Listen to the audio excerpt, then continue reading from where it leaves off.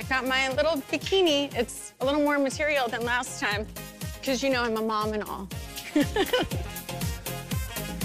All right, here, let's look at our prop list. Hi. Hey. Perfect timing, so I can go over everything. Let's do it. So I've got Tracy's lyrics here. Wow, Hey. look at the team, Altman team showing up. Come in. Damn, this is a fly group. Okay, so it changed up the set a little bit. Filming these videos, it's subliminal messaging. You think that we're just messing around, making fun of ourselves? Hookah room, fireplace, elevator in your face. No, we're here selling real estate. You guys gotta feel this, like we're actually having a party, like we're selling the dream. We're here to go viral and sell the house, hopefully, fingers crossed. My role in I Sell the Dream is very similar to the last time. I'm here directing. I have my shot list, my set list, running the show, as usual. I'm dying to see Tracy. Oh my God! This is amazing. Woo, talk about homegrown Josh Altman at your service. Wow. All right, everyone, let's shoot this thing and get it in the can.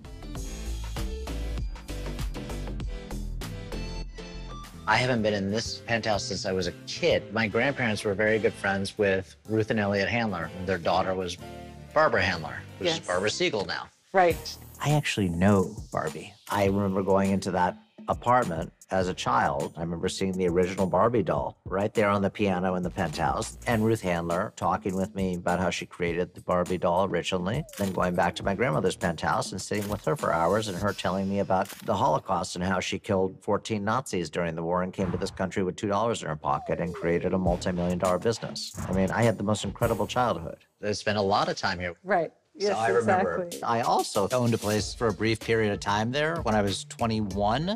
I can emphatically tell you that there is no other agent in Los Angeles that knows this building better than I do.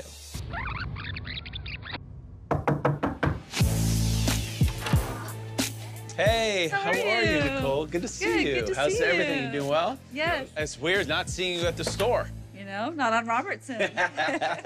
I know Nicole because she's our neighbor across the street from the Altman Brothers office. She's got an amazing store. We shop there, so she better use the Altman Brothers. It's always fun to come home to this. Oh my God.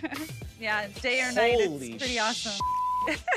Wow. This feels way higher than 28. Yeah, well, you know, we're on a hill here in Century City. So your 28th floor is like the 45th floor of anything on the corridor. Right. Century City is like the downtown of the West Side.